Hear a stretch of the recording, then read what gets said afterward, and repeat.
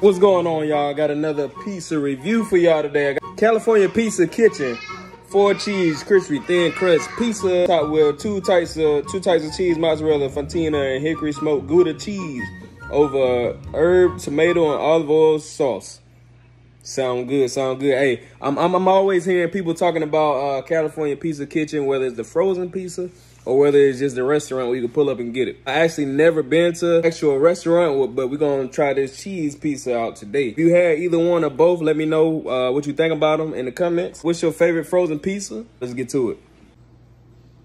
All right, she looking good, fresh out the oven. All right, she's looking cheesy, but super thin crust. If you in the thin crust, hey, this for you. Cheese pull, crust bite. I like the crust, the sauce, I like the cheese. I want to say it's about an 8.2 out of 10, frozen pizza.